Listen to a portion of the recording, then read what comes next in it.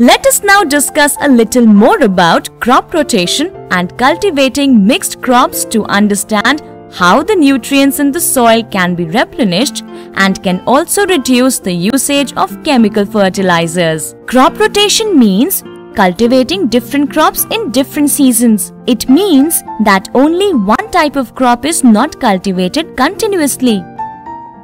How does it benefit the crops and soil? We know that cereal crops like rice, wheat need a lot of nutrients.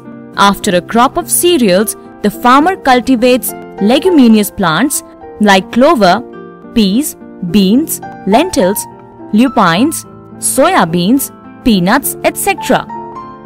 These plants also need nutrients, but they enrich the soil with nitrogenous salts.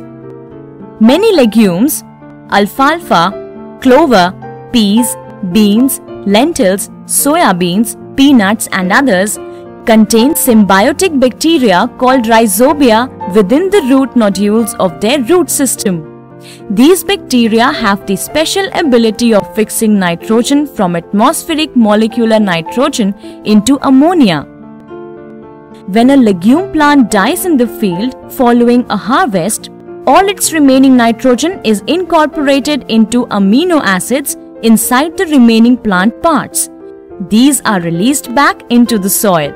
In the soil, the amino acids are converted to nitrate, making nitrogen available to other plants, thereby serving as fertilizers for future crops.